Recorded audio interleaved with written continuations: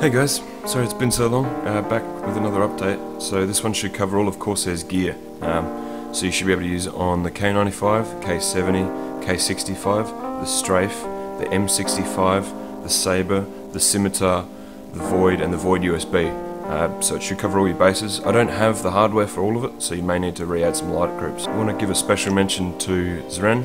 He's been a huge help since I started doing this, and if you've got a converted profile, chances are he made it.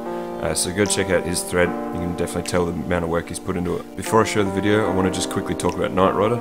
It's completely revamped. It used to be with 21 columns and all changing lights at different times, but now I've made it so it's 2 waves in opposite directions, so it's a lot lighter, and it now has 3 different speeds, because I know some of you are complaining that it's too fast or too slow or whatever, so hopefully that sorts out your problems.